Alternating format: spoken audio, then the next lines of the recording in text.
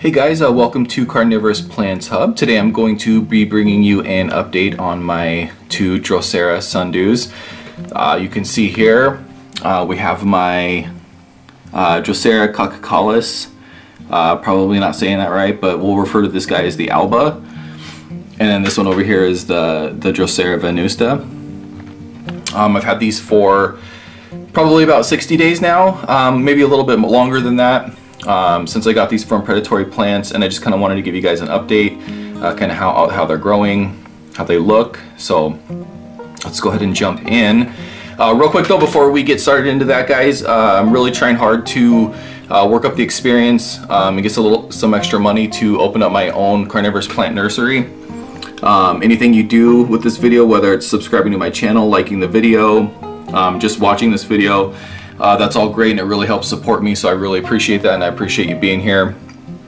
Make sure to subscribe to my channel so you can see updates on these plants here, these beautiful Drosera Sundew plants, and then also all my other carnivorous plants, which includes different kinds of Nepenthes, Venus Flytraps, some Sarracenia, all kinds of different stuff. But definitely make sure to check out my channel, and thanks a lot for being here. But today we're going to be talking about these Drosera, and let me show you real quick, guys, what they look like when I pull them out of the box from Predatory Plants.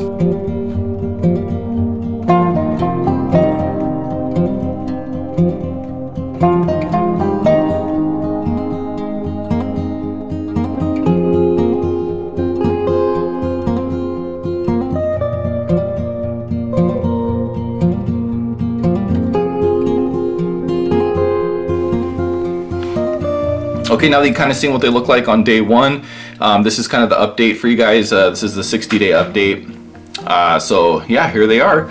You can see they're definitely growing. They're definitely getting bigger. You can see I got some pretty crazy flower stalks coming out here, especially out of the Alba. And actually, hold on, you can't really see the flower, so I'm gonna put this black thing here. There we go. Now you can kind of see how big. Let me see if I can get back here a little bit. You can kind of get an idea of how tall those those flower stalks are. They're probably about, I don't know, 1.5 feet, probably getting pretty close to 2 feet. But I think I'm going to actually try to get some seeds from these guys. I'm still kind of exploring the best option to do that with the flower. One person that I saw said that they put a little, once the flowers are pollinated, they put a little baggie around them, and then they that way when the seeds eventually fall off, they will just fall into the little baggie. They just tie it around the stalk and the head of the plant. So I think I might try that. If anybody has a better suggestion on how to get the seeds, definitely let me know. And I'm certainly open to suggestions, as it's not something that I've done before. So yeah, let me know. These guys are growing good. I've been giving them lots of water. They're growing in long fiber sphagnum moss, which is the moss that came with the plants from Predatory Plants. They've been doing a good job growing. And at the end, when I first got them, they actually did a really good job of keeping dew on them. Right now, I think we're kind of in the middle of winter, and I'm having a hard time keeping the humidity up for these guys because of where they're at with the lights that they need.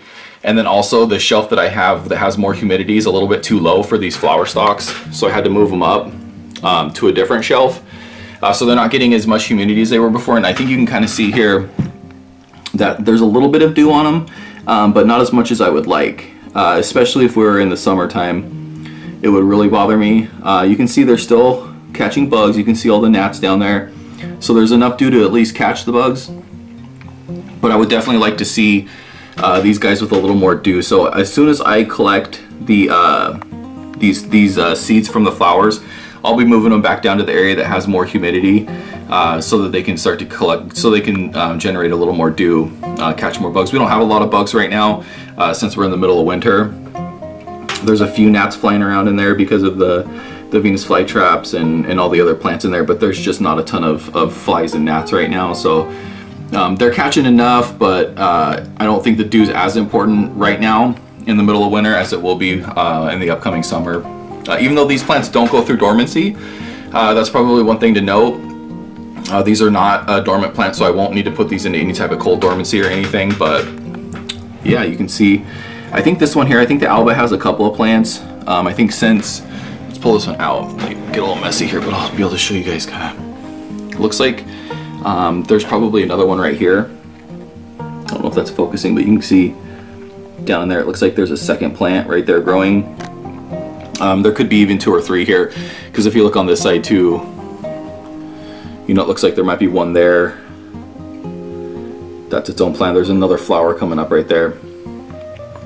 So I think there might be 2 or 3. Once this gets a little bit bigger, probably this summer or late spring, I'll probably replant this and then split these up, you know, so I can have some new sundew plants. This one here, the Venusta, is definitely growing, but it's not doing quite as well. It doesn't have as much growth. The flower stalk kind of stopped growing, which I don't think is a very good sign. So I kind of want to, I think I'm going to cut that flower stalk off and then get this one down on the humidity sooner than I get the Alba. But you can see there's another flower stalk growing. I mean, it does have new growth points, so it's not dying or anything. It's just not thriving like I would like it. And I really think it just kind of comes down to the humidity, and also the room that I have these guys in stays warmer than the other rooms in the house, but it's still not, it's not like in the 70s and 80s like I'd like it to be. It stays closer to probably between 60 and 65 for most of the day, so they're not in a lot of heat, but they're under a lot of heat when I have the lamp on them or my Vipar Spectra grow light. But when I turn that light off for, you know, the other, you know, 10 to 12 hours that they're not getting that light, I think it's usually about 60-65 degrees in there, so it's probably not quite as warm as they would typically like to be for a tropical sundew plant. But yeah, so I think what I'll do here is real quick, I've showed you guys the plants. I think I'll take a moment to show you where they've been resting and just kind of show you a couple of my other plants and show you around my grow shelf that I call it. I would love to be able to call it a grow room, but right now it's just kind of a shelf. And then I'll show you guys kind of what I mean by the shelf that I have the humidifier under is just a little too short for these flowers. But yeah, let's go check that out. Okay guys, here we go. So here they are in their natural habitat. Natural habitat being the most natural it gets for my house. Obviously it's not where they naturally live, but just to give you kind of an idea of where they are, there's my Vipar Spectra grow light. They're probably, I don't know, probably two or 3 feet away from the light. And the flower stalks are obviously getting a lot closer to the light than the plant is, but here maybe you can see the flowers just a little bit better. It was kind of hard to see in that last place I had them, but now you can see the flowers a little better there. But this is my grow area. I'm actually going to be doing a video with some of these other plants here pretty soon. I'm going to be doing a video on this Venus Flytrap here that's really struggling. A lot of it has died and has turned black. There's actually 2 plants here, kind of hard to tell, but this one is struggling. I'll be doing a video on it soon, just to kind of show people that even experienced growers have problems with plants sometimes, and sometimes even we can't figure out what the heck is wrong with them, but we'll be talking about that one later. You can see I got some really nice healthy Venus flytraps here that are under the same conditions. We got that one there is growing a flower. We got these ones here which are also growing flowers right now.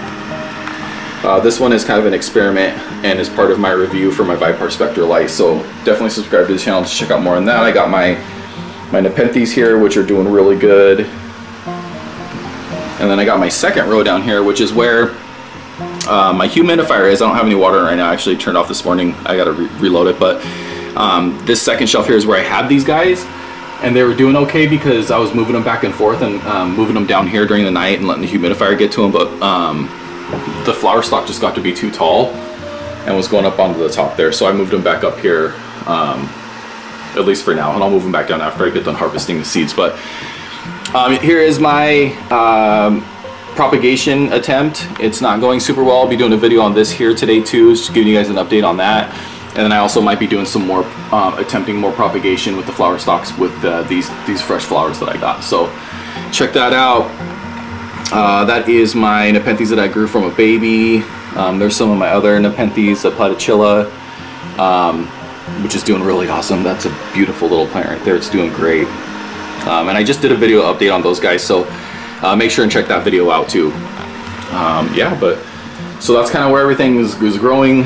Trying to give you guys updates on all these plants, reviewing my equipment. I'm going to do some more flower stalk propagation stuff here. I'm actually going to do that. I'm going to film that video in just a minute, so yeah, make sure and subscribe to the channel so you can check out all this stuff. So I can give you more updates on this Drosera Sundew plant. Check out me replanting these this spring and everything. And I didn't even talk about this, my mini Sarracenia, I call it now, because it won't grow bigger than what it is right there. I can't get it to grow any bigger than that. That's actually the biggest one yet. So maybe there's still hope yet for that plant, but yeah. Again, guys, thanks a lot for being here. I appreciate it, and I hope to see you soon. Bye.